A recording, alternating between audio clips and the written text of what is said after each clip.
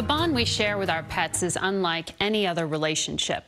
One photographer has made it her mission to capture that unconditional love. Here's CBS's Janet Shamlian.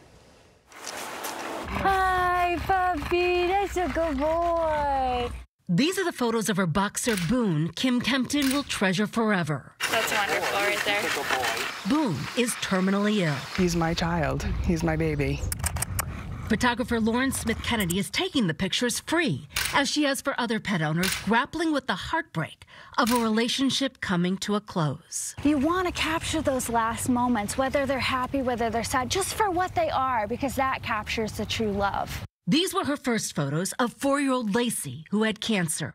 After posting them online, an unexpected response. Families from California, from out of the state, from Canada, you know, all asking if they could travel to me or if I would fly to them to be able to do this. So the outreach was absolutely incredible. In a matter of weeks? In a matter of days. Kennedy created this website with names of photographers willing to do the same. The Tilly Project is named for the cat Kennedy loved and then lost. I know that grief, that heartbreaking, life-stopping, just earth-shattering grief.